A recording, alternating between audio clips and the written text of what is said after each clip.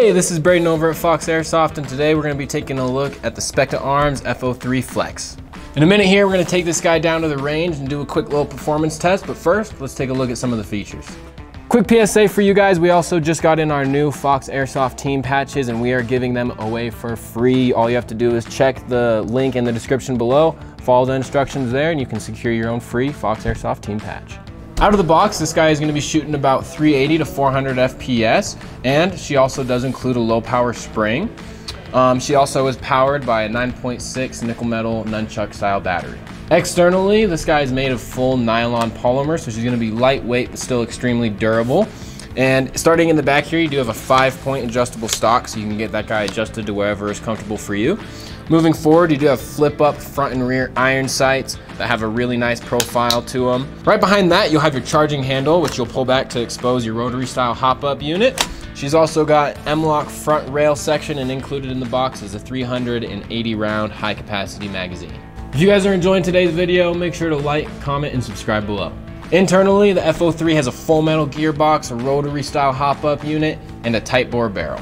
As far as battery installation goes for the F03, it's fairly simple and fairly standardized for an M4. Towards the back of the gun, inside of your stock, is going to be your battery compartment. You're going to have 2 tabs on the lower portion of your stock. You're going to click both those tabs, remove your rubberized butt plate, remove the secondary portion of your stock's covering, and that will expose your battery wires. From there, you're going to take your 9.6 nickel metal battery and slide it down each side of the stock there.